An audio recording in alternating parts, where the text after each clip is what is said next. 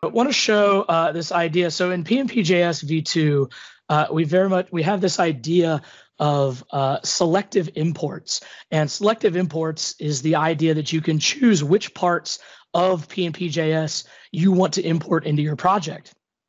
So this has the benefit of giving you much smaller bundle sizes and limiting what you include to just what you need. So for example, in v1, everything is attached to the web object, basically. So you imagine web has lists and content types and everything else, and that tree of stuff means your bundle gets all that stuff, even if you just want to do some simple operations around webs, for example, or lists. You still end up with the entire bulk of PnPjs in your project, which isn't horrible. It's not going to end the world, but we could do better. So in v2, we took a lot of time to come up with this idea of selective imports, and we restructured the entire internals of the library around that. And so what this project is showing is this idea that it's great that we can selectively import just the pieces we want, but that could be sort of annoying if we have to do that across every file in our project. So we might have a project that has 6 different web parts, and if I have to have 12 different imports for PnPjs in 6 different files, that's kind of annoying. We can do better, right? So this pattern that I want to share today is this idea of creating what I'm calling a preset file within your project. So in one spot, you can include everything you need from PnPjs. So we're going to include our extend factory method. We're going to include the SP REST class. Then we're going to do our selective import. So we're importing webs, items, lists, sites, fields. We're importing a couple of the objects we're going to need, and we're importing this URL format type. And then in this sample, we want to show how to extend the typings, how to extend the declarations. So you get nice IntelliSense with the things you're adding via extensions. And I'm not going to spend a lot of time on extensions because that's not what this demo is exactly about. But we've got articles on extensions, and this is actually a sample. I'll show you where to find this in just a second. But this is actually out there and available for you to have a look at after the call. So we're going to add a method to web called ensure special list. Just as an example, it's not really actually that special, but I like to think of it as special. And then we're using that extend factory method. So this is a new v2 capability. We're going to extend the web factory. We're going to extend the web factory so that every web we create within our project will have our new method. So we can have our ensure special list method, defined here.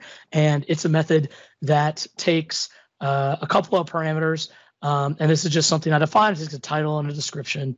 It gives us back a promise. And what we're actually doing is then using PnPjs to say this.list, and we can type the lists in TypeScript using the this syntax. If you're not familiar with that, it's a way to type the this object in a function. Though you do have to define it as a function, arrow functions have no concept of this.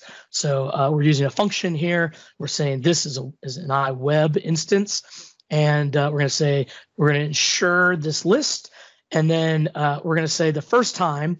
So if you haven't used the ensure method for lists, you get back an object that tells you whether or not we created it with that call. And if we did create it, what we're going to do is in a batch. So again, showing off the very simple fluid batching for PnPjs.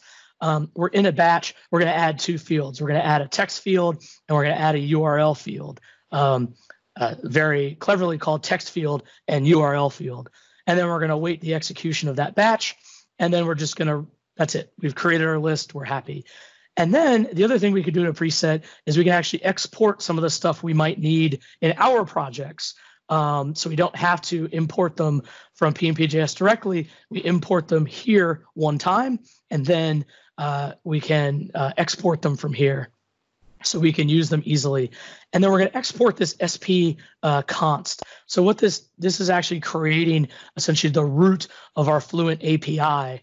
And there's no difference from exporting it here versus importing the one from PnPjs. But the idea here, and that what I want to show you, is we then, in our project, so I've jumped over to now my web part code in my project, and this is just an out-of-the-box SharePoint framework web part built using no framework, and then added just this PnPjs example code. So we're just going to import SP from our preset. So we're not importing at this point from @PnPjs. We're importing directly just the SP object from our preset.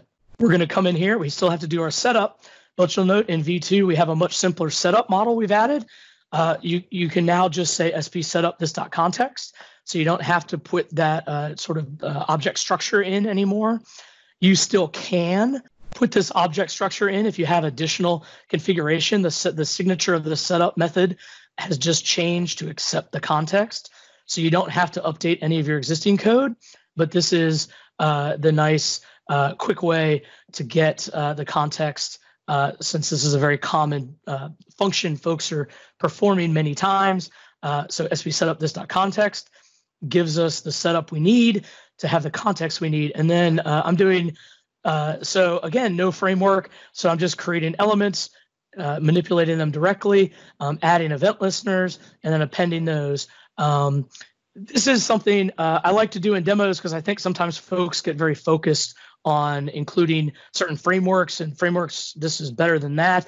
But sometimes if you have a very simple web part or a very simple application customizer, doing direct DOM manipulation can be a little bit cleaner, a little bit easier, and a little bit faster. And you don't have the weight of, say, including React or Vue or any of these other frameworks for something where I just want to have a button that does something, right? And then so you can see now in our button action, we're just calling our custom method we've added to web. So our extension method we've added, we're going to call it. And this gives us very clean code here in this example or in this button. But you could say if this was a method you had to call 3 or 4 times across your project, you had like 4 web parts with a common function. You've bottled all that functionality into that preset file. You don't have to copy and paste it across, and that's enabled by that extension functionality we've added to V2. So you can very easily include your methods right into the Fluent chains that you're calling otherwise. And then we do a very beautiful DOM element append child. So pretty beautiful stuff there. And then, of course, we want to see this running. So I'm going to go to my page, ignore all the meetings I'm skipping to be here with you all today. And I'm going to load up my page. And we can see I do not currently have a list called my title. So pay no attention to the man behind the curtain. And I'm just going to refresh this. And I do have a gulp serve already running in the background to save us just a few seconds with that. And I'm going to go try, and this is something I actually learned on this call. I can search in that box, which I think is amazing. So here's my beautiful web part with my very fancy button. I'm going to click that button, and I'm going to assume stuff is happening. And it now says the list should now be there. And now we're going to come in here and refresh this page. And oh, there it is. Whew. For a second there, I thought I had somehow screwed this all up. So we can see, but we've got our list.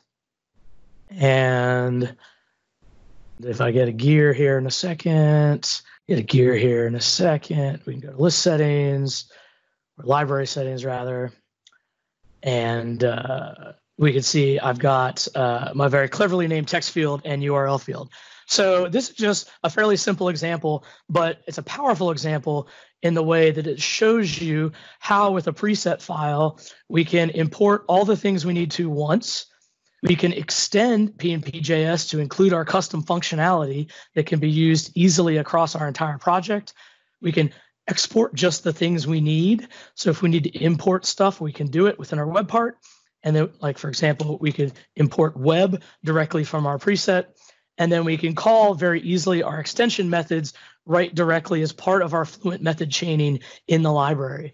So really excited for these capabilities. I think they add a lot to what we can do with PnPjs v2 and what you all can do with PnPjs v2.